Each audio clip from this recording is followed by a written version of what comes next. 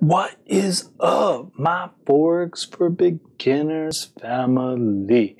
Okay, so today we're going to be downloading MetaTrader 4. Okay, so we're in our back office again. You're at the dashboard. If you're not at the dashboard, just hit top left here, dashboard, and you should see a button right here, MetaTrader 4. This by default will download Windows-based software. So if you're using a MacBook, I have a bit of bad news for MacBook users. Apple updates their software so often that MetaTrader 4, the software that we use for trading, it's not that compatible with MacBooks because they update their core software all the time, and honestly, it's a nightmare. If you have a MacBook, you can try to install a, you can have dual boot, so you can have Windows and Mac iOS software. But if you have a MacBook and you're kind of fixed on using a MacBook, then send me a message. Just contact me either in the student group or on Facebook, and I might try to give you some workarounds. But if you have a Windows-based computer, I highly recommend using that. Okay, so for everyone that's using a Windows-based computer, just click on Download MT4. You get this pop-up. Just click Save. Depending on your web browser, you should see it is downloading somewhere. I've downloaded it 3 times now, so that's why it's showing number 3. But you'll see Hugo's Way 4 setup. Just click on it. You'll get this pop-up. Click on Run. You'll see this pop-up in a few seconds, and you just want to click Next. And then it'll start installing the software. It's pretty fast. Just give it a couple seconds. And now you can see it says finished. Click on finish. You're going to get this pop-up. You can just, this is a web browser, just close it. It just automatically pops up. Just close it. And now we can go to our desktop.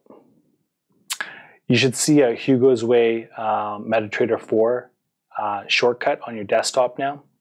Just give it a few seconds, because after you install it, it automatically starts loading on its own. Okay, so when it opens up, you'll see something like this.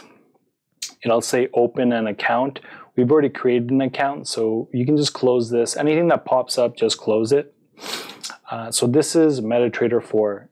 You should see 4 windows like this if it's your first installation. I'm going to teach you about all these windows and what they mean right now. Right now it doesn't really matter. You can see there's tabs over here. If you click on Alert, you'll have nothing kind of shown right now. It also shows right down here, it says no connection, is because we haven't connected to the broker's account yet. And that's when, this is where our trading login information comes in. So what I want you to do is click on File and then go to Log into Trade Account. You're going to have a pop-up like this. And now we're going to go to our email. So we're going to go into our email, and this is where this demo account number comes in. So we're just going to copy this demo account number. So you can highlight it and just go right click and copy. And then we're going to go back to our MetaTrader 4, and we're going to paste, Control V, or you can right click and on your mouse and click paste. Oops, I think I pasted it twice. And then password. So we're going to enter a password now. So let's go back to our email and copy. Go back to our trading platform, and we're going to paste the password. and make sure it says Hugo's Way Demo 3, not live or live 3. We're going to be at Hugo's Way Demo 3. We're going to click on Save Account Info and hit Login. So you should hear a little chime and some information like that. So what I want you to do now is click on, so you might hear some funny noises when it first logs in. So now click on Trade. You should see an account balance. If you see an account balance, that means you're logged in properly. So $500 was our demo account that we created. Also, if you go down to the bottom right here, you'll see some numbers now. It's showing 387 slash 1 kilobit. So it's just telling you data is coming in and going out. You also see some numbers here showing you that we're connected to this server, and it'll give some milliseconds information here. So you've successfully logged into your trading account now. I can quickly show you some stuff. So you could just, close this, close this, close this. You can expand that. You can close that. All of this stuff I'm going to show you after. This lesson was just to download and log into your trade account.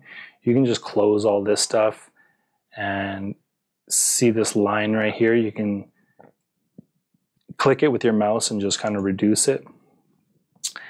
And, I'm going to teach you all this later, but essentially this is what we use to place trades. I can get rid of the grid like that.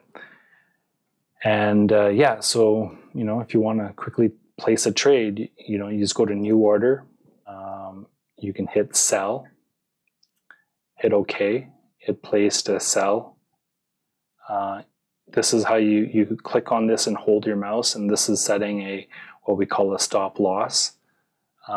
When you initially start the program and you try to set a stop loss, you're going to get this pop-up that says one-click trading. For now, I want you to, because you're a beginner, I don't want you to accept this. I want you to just hit cancel.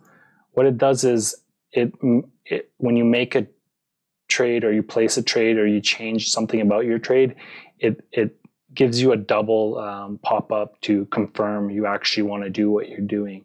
Once you become more efficient in trading, you can get rid of this second level of authentication before it modifies your order. So don't worry about all this. That's how you set a stop loss. Here's a take profit. We placed a one lot trade. That's actually quite large.